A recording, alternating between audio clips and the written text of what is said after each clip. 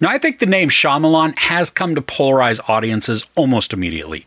Those that see the name and can't wait for something twisty, and those who see the name and have been burned more often than not by a ridiculous or simplified twist. No matter how you feel, though, about M. Night, his daughter Ishana has taken the reins of The Watchers and makes her feature directorial debut. So does she continue in her father's footsteps, or will she forge her own path? A young artist gets stranded in an extensive forest in Western Ireland, where, after finding shelter, she becomes trapped alongside 3 strangers, stalked by mysterious creatures each night. So Dakota Fanning plays Mina, a young woman who's running an errand for work when she gets stranded in this crazy huge forest. She immediately experiences odd things, and as the sun sets, she finds shelter in this concrete and glass structure that's just plopped right in the middle of the trees. Now, the inhabitants bolt the door, and then they must stand in front of this mirrored wall while the Watchers come and observe.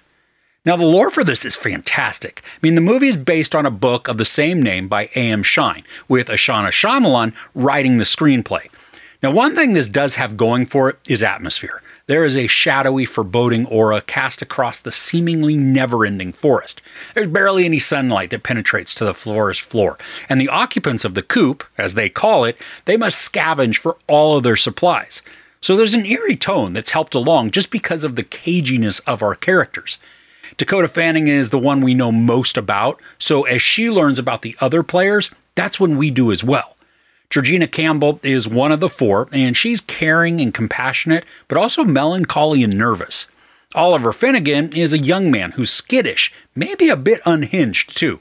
He's been there quite a long time, and the isolation, along with the nightly stress of the Watchers, it has begun to unravel him just a bit. And then we have Olwen Fouéré. She is Madeline, an older woman who's been in the structure the longest. Now, she's able to complete a little of the lore for us, but not without an air of dread or just maybe some relinquished hope. She's a bit of a mother figure to the rest of them, but she also doesn't have much motivation to even look for a way out. But because Mina absolutely doesn't want to spend time there, they have conflicting views and then values on how to proceed. Now, there's a lot of quietness to this, where we watch the characters solemnly sit or lay in silence during the night. Sometimes they're sleeping, other times they're just staring off into the void, but it casts a lonely and surrendered tone across the story. And I love the mounting hopelessness. It feels real and even earned, even though the film doesn't spend an exorbitant amount of time dwelling on watching these characters just sit around.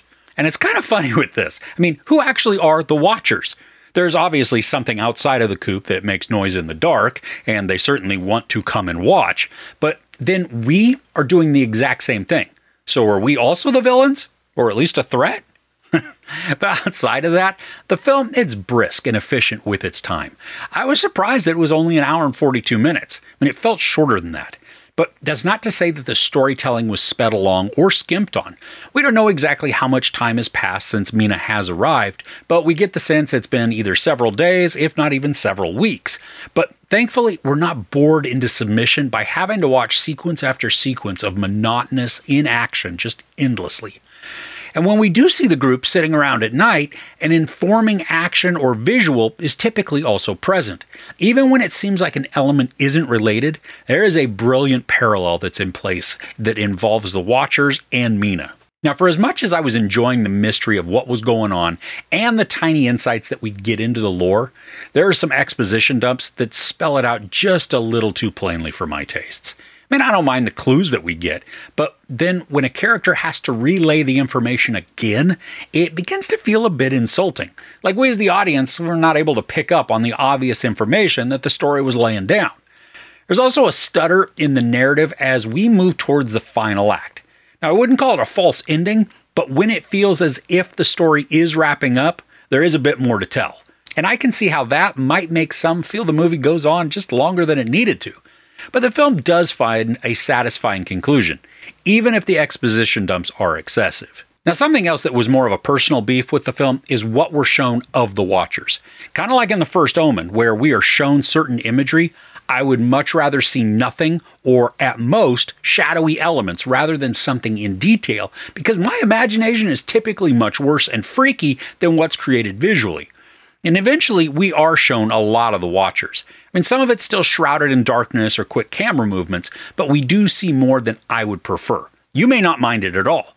But I think something that we will completely agree on is the camera work that this employs, especially where the characters are inside the coop at night. Now, because one wall is a giant mirror and the characters often stand in front of it facing outwards, the camera will then travel around the room to capture reactions in their reflections, but we never see the camera. I mean, it's really impressive as a final product, regardless how it's achieved. It reminded me of several scenes within the Suspiria remake. All those mirrored walls, they're not able to catch a glimpse of the film crew, which then immerses us into the action and the dread of those scenes. And I think if you walk into this movie expecting some sort of grand twist simply because the Shyamalan name is attached, you're going to be disappointed. There are some surprises, which I think is expected for any mysterious thriller, but there's not the grand reveal like in The Sixth Sense. This tells a tense and efficient story that's steeped in curious lore, and it does maintain a mild level of suspense and unease all the way through.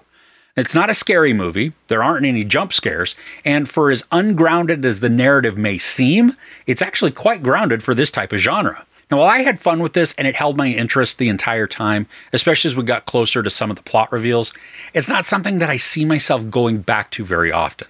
I guessed correctly at a few of the surprises, but I wasn't necessarily disappointed. Now, one area this film does struggle in is that there are a lot of opportunities within the storytelling to dive further into our characters. Not into their background, but to showcase the deteriorating mental state that they currently experience due to the ongoing stress and anguish of these noisy and freaky visitors each night. I mean, the small bit of unraveling that we do see makes sense, but it'd be even more satisfying to watch characters spiral. Could they recover? Probably, but they don't necessarily need to because it could then create a whole new level of danger for all of the other occupants. I'm impressed with the atmosphere and mood Ishana Shyamalan creates. She had cut her teeth directing several episodes of Apple's Servant series, which also features a dark and uneasy tone. So overall, The Watchers uses the cold and sinister look of the Irish forest to build a story rich in lore, but low on thrills. Excellent camera work within the characters' enclosure produces an immersive experience, placing the audience close enough to the cast to feel their stress while capturing their helplessness and despondent expressions as they face the unseen outdoors. The characters can be compelling, but would be even more impactful if shown how the overwhelming isolation and fear take their toll. The movie also suffers a bit from the choice to show a lot of the antagonists, removing the dread that comes from the unknown. And while some explanation of the backstory is helpful in understanding the larger narrative, the multiple exposition dumps reduce what had been established by removing the need for critical thinking in order to bring the dots so close together that you don't even need to watch the first two-thirds of the film to grasp the meaning. This is a mostly enjoyable first feature for Ishana Shyamalan. Now here's hoping that she strays from her father's storytelling tendencies and carves her own unique path. There is no sex or nudity, some profanity, and some violence. I give The Watchers 3 out of 5 couches. So what's a great thriller you've seen lately? Let me know in the comments below.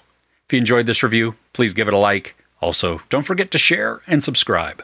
I'm Chris. This is Movies and Munchies. Thanks for couching with me.